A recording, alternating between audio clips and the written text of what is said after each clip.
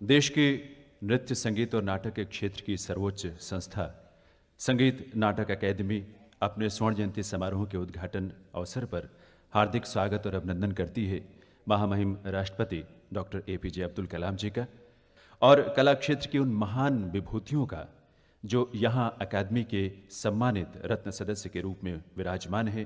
पंडित रविशंकर जी भारत रत्न, उस्ताद बिस्मिल्लाह खां साहब भारत रत्न, श्री इब्राहिम मलका जी, गुरु अमानुर माधव चक्यार, पंडित बिरजू महाराज जी, गुरु केलू चरण महापात्र, गुरु वेदांतम सत्यनारायण शर्मा सत्यम, Shrimati Mrinalini Vikram Sarabhai, doctor Shrimati Kapila Vatsayan, doctor M बाल मुरली कृष्णा, श्री कोमल कोठारी, श्री बादल सरकार और श्री विजय तेंदुलकर जी का।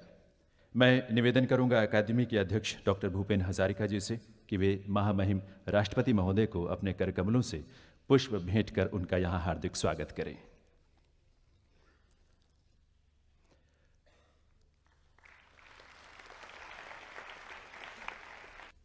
Respected President of India, Honorable Minister for Culture, distinguished fellows of Sangeet Natak Akademi, ladies and gentlemen. I am happy and proud to welcome you at the inauguration of the Golden Jubilee celebrations of Sangeet Natak Akademi as its chairman. This is the beginning of a program of events and dialogues that we have planned for the Golden Jubilee celebration.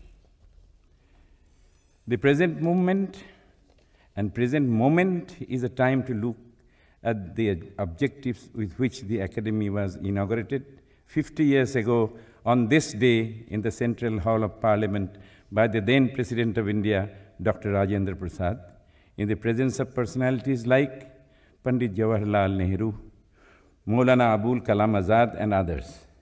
The importance attached by these men to the arts in independent India is evident from the fact that the Academy was inaugurated within a week of the inauguration of the Lok Sabha.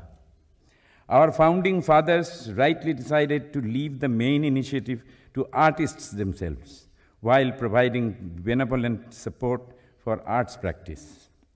They are also very careful. They were very careful to protect the arts from any influence by the state, as they believed, and rightly so, that the artist must have freedom to create unaffected by political or other considerations. The Sangeet Natak Akademi took upon itself the task of preserving and then furthering through practice the enormous area of music, dance and drama in India.